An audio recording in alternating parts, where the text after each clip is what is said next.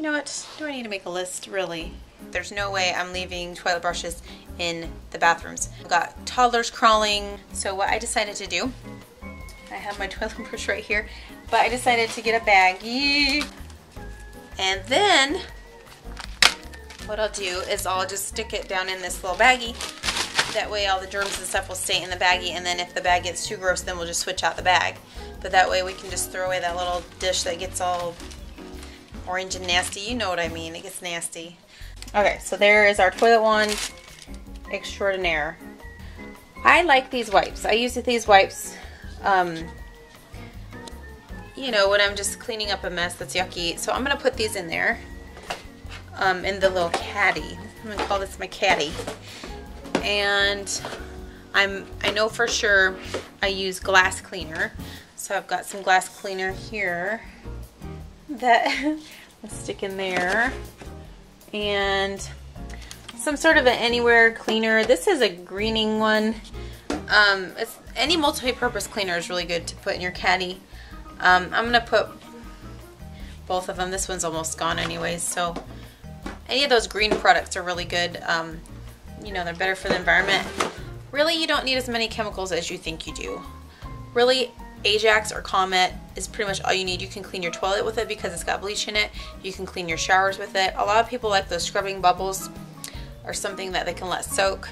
That's okay, but every time I have ever used scrubbing bubbles or 409 or any of those harsh cleaners, I always get a sore throat or a headache or some sort of crazy thing, and it's from all the fumes and the chemicals and everything. So that's why I like to just do the powder.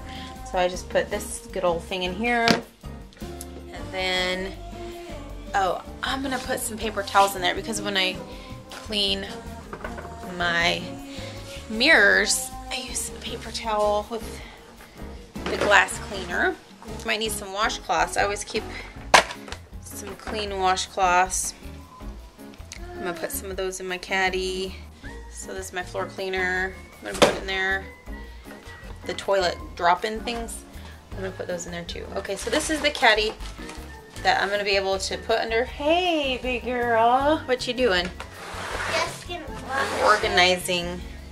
You gonna watch me? Are you gonna be able to organize your room soon? No. No.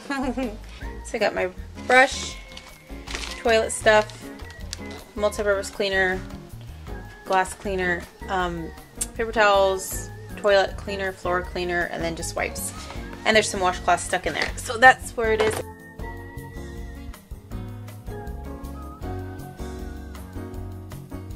Note to self, try not to use sponges because they breed bacteria so easy. You just need to, if you are using sponges, you need to keep them really clean, and if they ever start stinking in the least, or you start seeing bits of food in the little holes, chuck it, get rid of it. It's easier to use paper towels and wipes and washcloths because you can just throw them in the wash or the trash.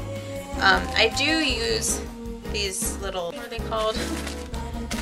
Oh, the magic erasers or whatever, just because for fingerprints on the walls and things like that. That's just an FYI. No sponges. No sponges.